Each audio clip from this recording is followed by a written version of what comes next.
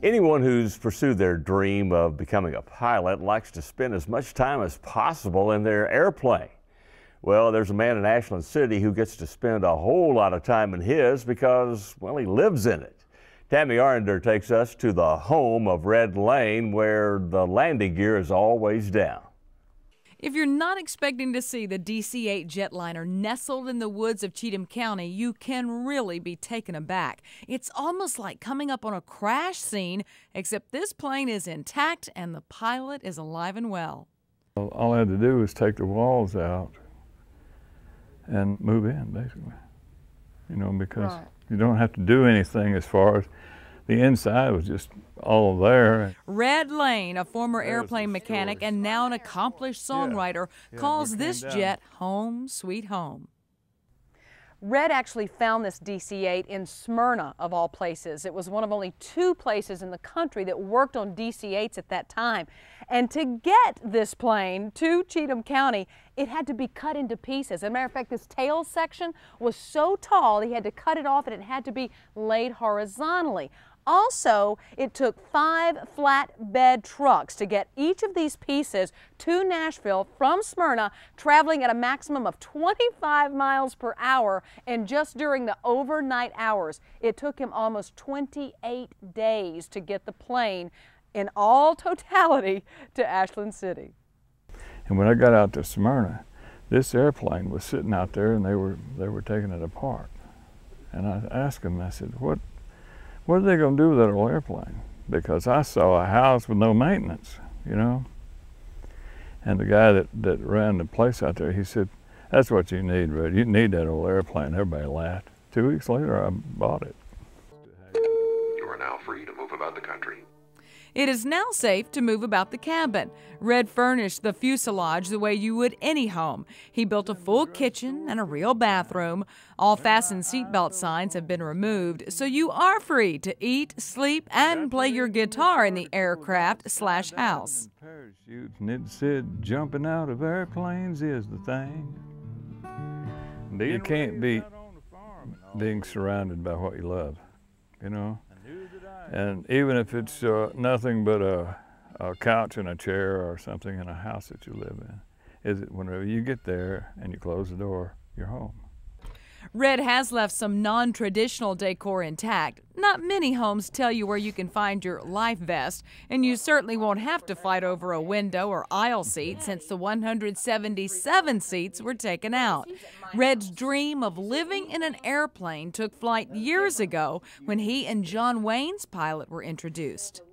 His pilot and a friend of mine, Hank Cochran, the songwriter, got together.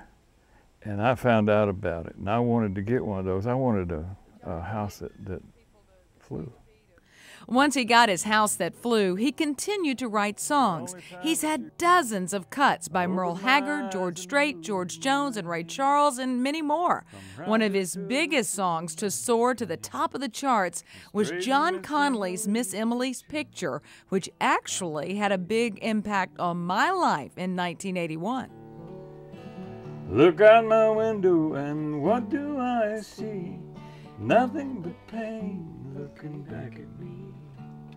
And all that my future means to me is tossing yesterday's love out into the wind.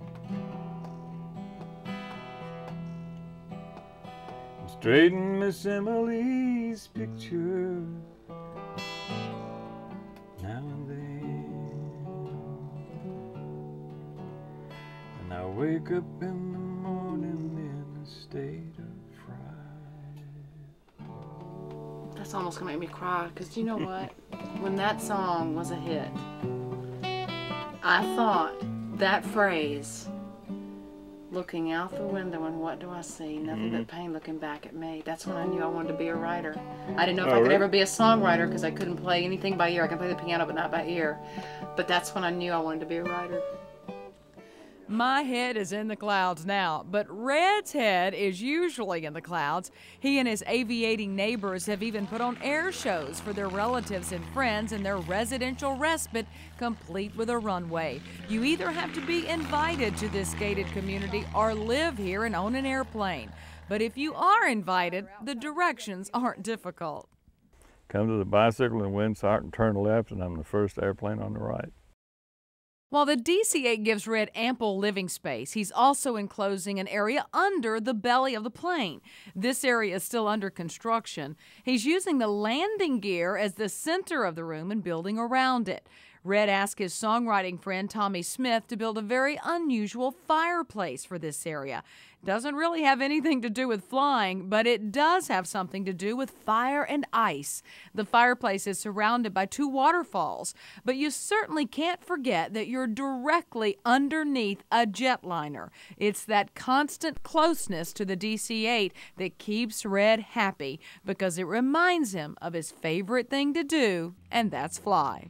It's kind of like flying around on a motorcycle at about 5,000 feet. And, you know, you got the cap and the goggles and the scarf and the whole deal. You look like Snoopy. Hey, boy. It's a fun deal. Red is one of only 5 people in the world who lives in a jet. As far as he knows, he's the only one in the U.S. For him, it's about living the American dream with wings. I have never, ever woke up in this place wishing I was somewhere else. Never. But I can't remember ever being more afraid than the day I jumped from Uncle Harvey's plane.